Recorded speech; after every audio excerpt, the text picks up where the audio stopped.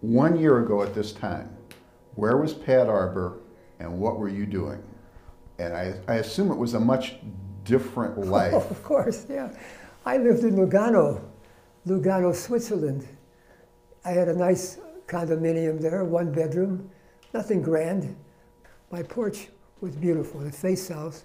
I looked over Lago Lugano, beautiful mountains, verdant sloping trees down to the beautiful blue sea, lake. They call it a sea, but I call it a lake. Snow-capped mountains in the distance. San Salvatore, which I used to trek up quite a bit, in Montbray on the left. My schedule here basically is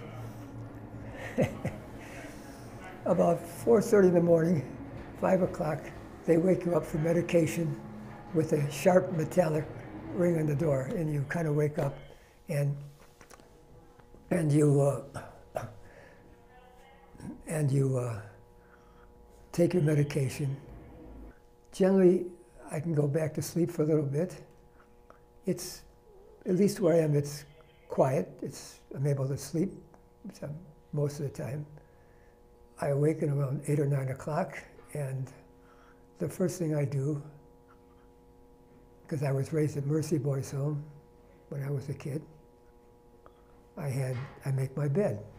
After I complete my breakfast, I generally do some reading. I read a lot. I read most of the time during the day. If I'm let out, it's late in the day on the late shift, the 3 to 11 shift.